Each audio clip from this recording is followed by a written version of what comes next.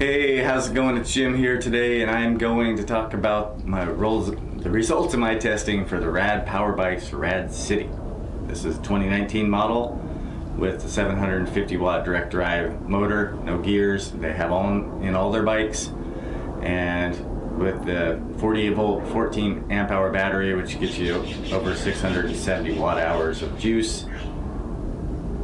And yeah, it's a pretty good commuter bike. So let's just dive into my testing. I did more testing with this bike than I pretty much have with any bike, and that's because it was a nice time of the year and I was using it as a commuter. And first thing I'm talking about is range testing, which Rad advertises as 25 to 45 plus miles. So at this time I didn't do videos on all the like footage, little clip footage. It takes a lot of time for that video to process, and I did so many range tests. And what I did is I calibrated the odometer on the bike when I did my first range test. And what I came up with is at 10 miles, the odometer is reading 0.2 miles too high. So it's reading slightly more mileage than you're going, but not by a whole lot. The first range test, I wanted to take it to empty. I wanted to see what it could do. It's not really what you should do. You should try to keep it in that 20 to 80% range, so kind of stopping at one battery remaining most of the time. So I rode back and forth to work, and I tried to ride back there again, and I didn't quite make it. But I covered 35.7 miles. I had about 4 miles I had to ride unassisted. And at the end of the test, I took my thermometer with me, 106 degrees motor and 90 degrees in the battery. And then so it was, the weather wasn't much of a factor. We had 57 to up to 87 in my afternoon portion. Very little wind, up to 5 miles per hour, kind of coming southwest, and that really shouldn't affect this test at all. So that was pretty good. I mean, that falls within their claimed range, so I can't complain about that. Range test number 2, I did this as more just a regular day, but I did a little lunch outing, and so I covered 31.5 miles. I had 1 bar remaining, so that's kind of in the range of what you should be doing with this bike. 94.6 motor, 81.9 on the battery, and I got my kilowatt meter, so I was able to measure the recharge, so I got 0.65 kilowatt hours of juice that it took. So very close then, so that battery is pretty close to empty. During that test, again, it was a little cooler in the morning, but it got up to 81 degrees and 1 to 3 miles per hour of wind, so very little. Range test number 3 I decided to do with the lights on the whole time, just trying different scenarios to see how it impacts stuff. On this trip I covered 29.8 miles, and I had 2 bars of battery remaining. It was probably pretty close to dropping to 1, honestly. 98 degrees motor and 84.2 degrees on the battery, and it took 0.58 kilowatt hours to recharge. Same general temperatures as the other test, 58 to 84, depending morning versus evening, because I did these in a couple trips. And then the wind was,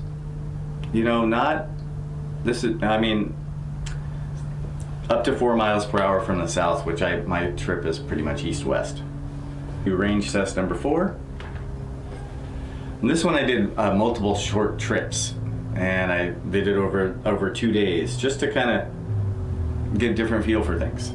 So I covered 30.5 miles on those 4 short trips, and it was generally very little wind over those 2 days, with up to 93 degrees, 75, 93, so pretty warm. I don't think temperature is a factor here. Then this is the first time I was able to successfully time the recharge, so it took 7 hours to recharge and took 0.64 or 640 watt hours. So it does take a long time to charge, and that's why I didn't always track the charging, because I would often have to leave the house and not be able to get it really accurately. Just something to know, but it's got lots of capacity, so it kind of offsets the charging time. So range test number 5, I did throttle only. I want to do kind of a worst case scenario, and I covered 26.7 miles with 1 battery remaining. I noticed about a 2 mile per hour top speed drop when the battery got down to 2 bars of battery remaining. So you get a little bit of a decrease in battery. as you get deep into the battery. Decreasing top speed as you get deep into the battery. It was pretty hot that day, got up to 100 degrees, 86 to 100 degrees, a little bit of wind from the south, 4 miles per hour. You'll see, so the motor temperature is 116.1 with a battery of 103.1. Kind of makes sense with as hot as it was outside, and I'm really working that battery with throttle only. And it took 8 hours to recharge, and it took 0.62 kilowatt hours, or 620 watt hours. There's a little variation in time on how long it takes to recharge versus kilowatt hours. I'm not exactly sure why that is. Just what I'm seeing, a little variation.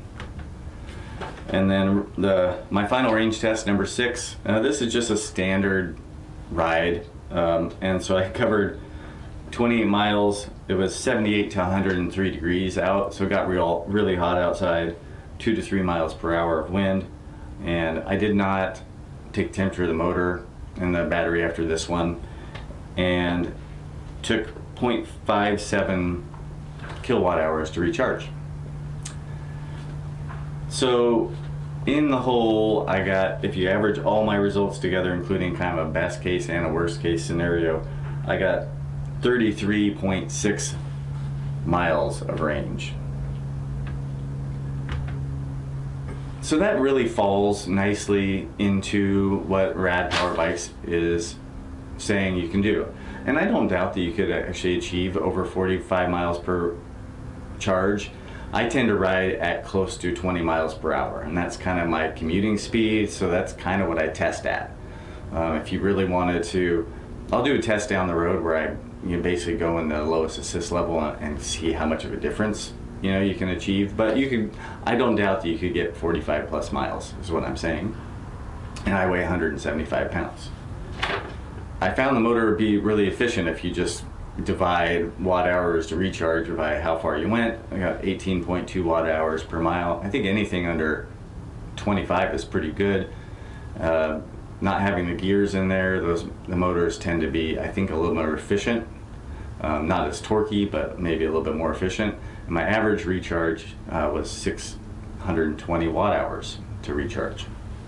Just to compare this briefly with the Rad Wagon, which has the same battery and motor combination, I got about 29 miles average with that. So a couple miles less per charge with the Rad Wagon, and with 20 watt hours per mile efficiency. So the Rad Wagon is a little heavier, seems to be a little less efficient on battery usage, doesn't go quite as far. Kind of makes sense with the weight difference, I think. So let's now move on to acceleration. And there'll be some clips in here from my acceleration tests. And I do 4 tests up to 100 feet, and then I average that time. I used to do more, try to estimate the speed, but it's really hard to do, so I just have been doing a comparison by time. So for me, 175 pounds at 7.5 seconds, and my son at 125 pounds took him 6.8 seconds to get to 100 feet. Acceleration isn't exactly the strong point of this particular bike because the throttle isn't super lively, it's kind of metered. Bolton e-bikes makes a upgraded controller that my understanding is it basically allows a lot more of the controller output to the throttle. I'm sure it would make that faster, but for me I find it's good for taking off on starts, and if I slowed down and wanted to speed back up pretty quickly, I can speed back up. And the other thing is that the thing to note is if you are starting from a stop on a little incline, it's not super strong. So I've noticed a couple times where I almost really didn't feel it in that case. So comparing the acceleration to other bikes out there that I've tested and that I tested, you can see where it kind of falls. The Rad City was 7.5 seconds, but the Rad Wagon was 7.9.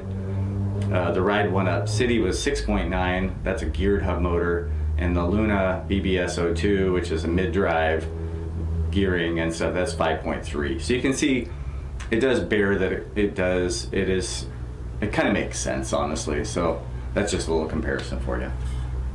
All right, and I'm going to go into the braking discussion here. The same style, I do 4 tests with braking and then I average out the results. With braking, I haven't had other people do braking because I'm more confident in my ability to be consistent. So all these are relative, even though none of these values with acceleration and stuff is absolute. It's really more for comparison's sake because I'm doing the test the same way. So hopefully building some really comparison. So from 20, so I try to get it up with bikes at about 20 miles per hour and hitting it as quick as I can. So I got 32 feet stopping distance from 20 miles per hour, which felt pretty good, but it's interesting to me when you look here at the comparison. I stopped in 25 feet on the Rad Wagon. That's really surprising to me because the Rad Wagon is heavier. The only thing I can figure is the Rad City has a higher center of gravity with a higher bottom bracket. Maybe I just wasn't as aggressively braking. I still think they're in the ballpark of each other, like you can stop adequately in an emergency situation. But I just find that result interesting. And the Ride 1 Up City, I was only stopping at 18 feet. That's a lighter bike.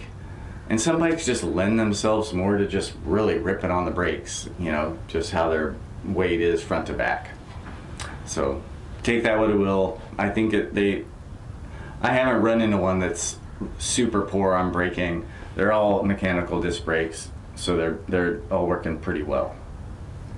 Now on to light tests. I tried to do some headlight tests. I didn't do a great job getting footage on the lighting. I had some camera issues. I'll put a very brief, a little bit of video that was more at dusk, and so I don't know the lumen outputs exactly on the. I couldn't really find that on the bike.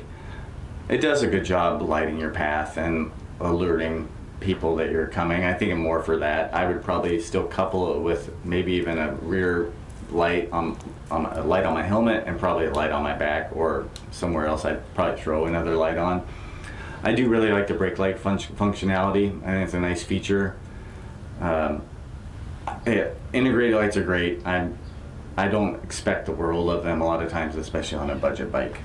Wrap it up. About time. So, in summary, I hope the results of this testing kind of help you out, kind of knowing if I gotta say the range claims match what Rad Power Bikes is saying. The acceleration is a little weak, but it's for the mass audience they're looking at.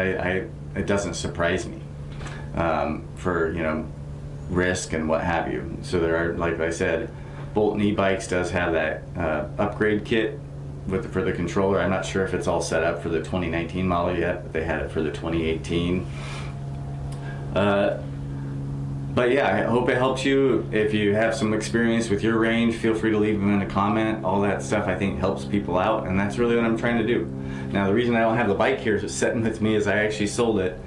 I'm going to opt for a different commuter. It wasn't my ideal commuter. And also I'm trying to kind of move bikes through, so even though I kind of bought it for basically regular price and sold it, so somebody got a deal.